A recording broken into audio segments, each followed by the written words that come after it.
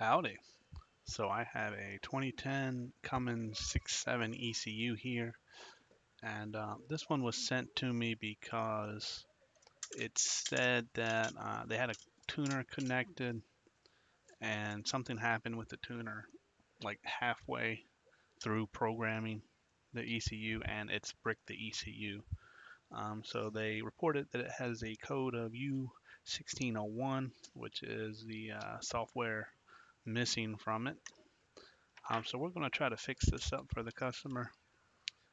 First thing I want to do is actually I want to just make my connections here and verify that it's got the 1601, and maybe I can see a part number for it. Here are the connections that we need to do, and we can see it's the gray connector. We need to hook up the keep alive memory, which is the battery. We have run, we got ground, and then we just need the can C plus and minus there. All right, so I've got my connections made here. I've got the Altel pulled up into the 2010 RAM.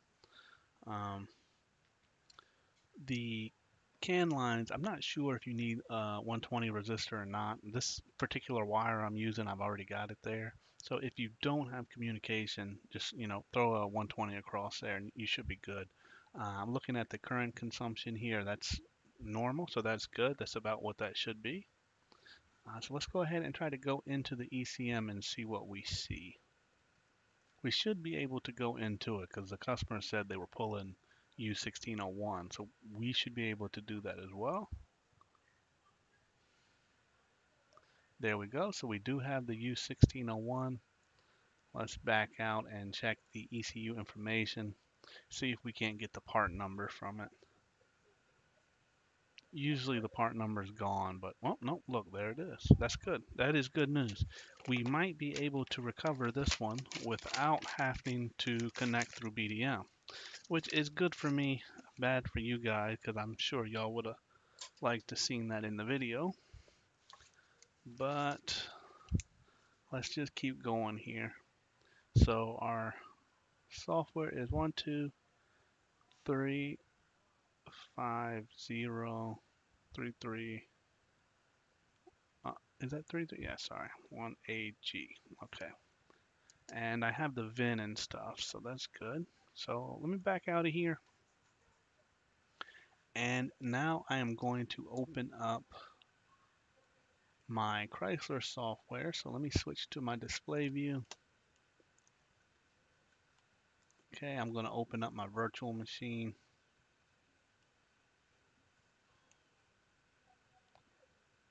It's Chrysler Flash. Here I have to go back to Chrysler calibration. And now this was a 2010. Let me make sure I have the calibration. It's not there.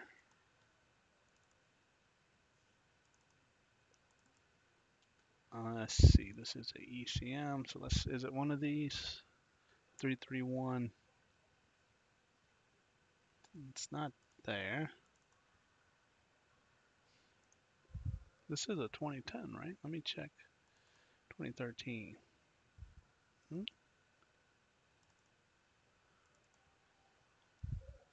1235033. Yeah, I don't have it there. Let's check in here. Man, I hope I have it. It's not looking good for me.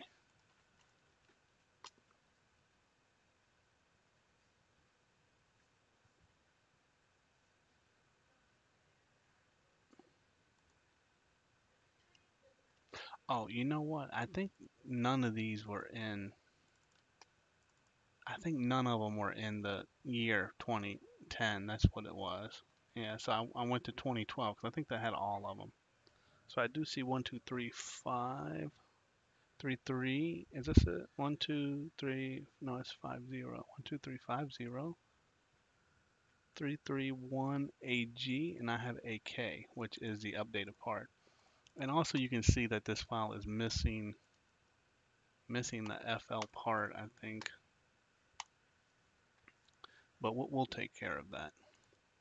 So I'm going to go ahead and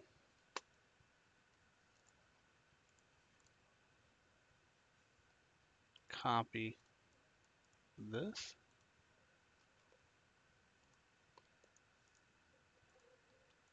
Okay, and now we need to put this missing file here. And it's not in any of these, so I forgot how I did it. I think I usually take one from 2009 and put it in there. Sorry, I had too many different folders here. Yeah, let's take this one.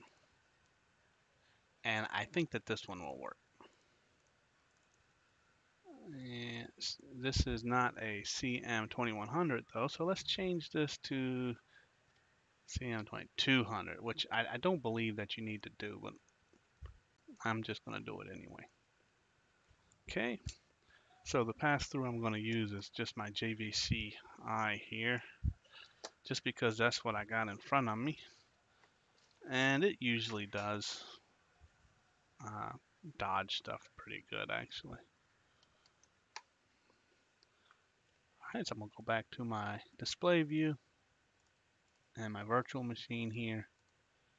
We connect that. I'm going to open up my old school legacy flashing app here. I'm going to select my pass-through and I'm going to hit start. Now, thankfully, since this already has the correct part number, it should just flash, right? So hopefully we can go through this process, no problem. All right, so that took quite a while to do that, but it says it is done now. So let's switch back over and take a look with the auto here. Let's wait till the VCI connects, and then let's see if our U1601 is gone. I think it should be. And then all that will be left is to write the VIN number, and that ECU will be complete. Well, that's weird. They only sent me 13 digits for the VIN. So I won't be able to do that part yet. I'll have to call them and get the full VIN number. Unless it's still in here, that'd be nice. Alright, there's our communication, and thankfully our VIN number is still there. Let me match it with what they have. So 3C6UD5HL1CG15, that's right, and they forgot the last 4.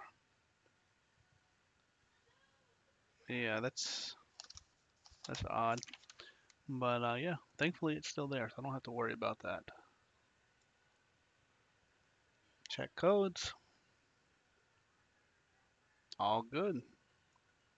So I'm just going to erase these codes here. And that is it. This job is done. That one was easy for me, but like I said, a little bit unfortunate for you guys. I think y'all would have much preferred to see me connect to it through BDM with the cast, but maybe next time.